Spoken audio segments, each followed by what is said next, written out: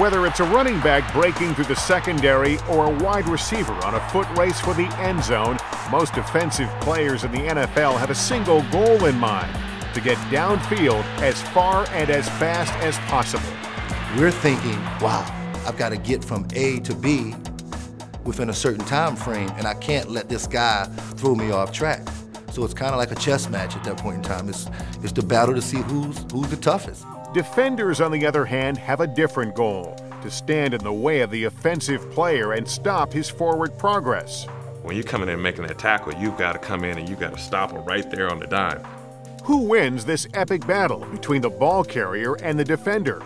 Newton's first law of motion helps supply some answers. Newton's first law says that if an object is at rest, it requires an unbalanced force to make it not be at rest. Or similarly, if an object is in motion, it tends to stay in motion in a straight line at a constant velocity unless an unbalanced force acts on it. In football, we see unbalanced forces whenever one player exerts a force on another and causes him to change his direction and/or speed. So imagine that a quarterback is just taking a snap from the center, and a lineman gets free from the opposing team and is coming from the other side, and when they collide, you can see an unbalanced force acting on the quarterback, driving him across the field in the direction of the charging lineman.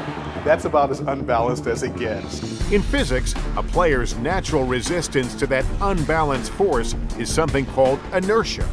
On the football field, you can think about inertia as being a running back who's already in motion, doesn't want to change the fact that it's already in motion. So it's going to take some external unbalanced force, i.e. a defensive player, to stop that running back.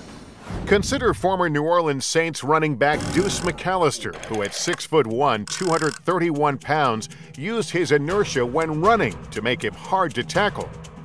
The size of the player is important to the concept of inertia because higher mass means more inertia.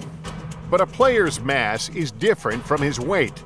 Mass is a measure of how much matter an object has, while weight is a measure of how strongly an object's mass is attracted by gravity.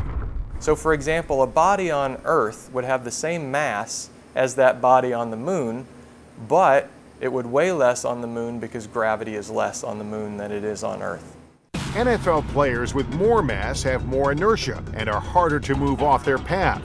This concept even works on a quarterback sneak, when a quarterback uses the combined mass of his entire offensive line to gain a yard or two. If you've got an offensive line that can overpower the defensive line, that's just what you do. You get on their hip and you just fall, and you just ride that wave forward. In the NFL, whenever players go head-to-head, it's Newton's first law of motion that helps determine who will win the battle of the gridiron.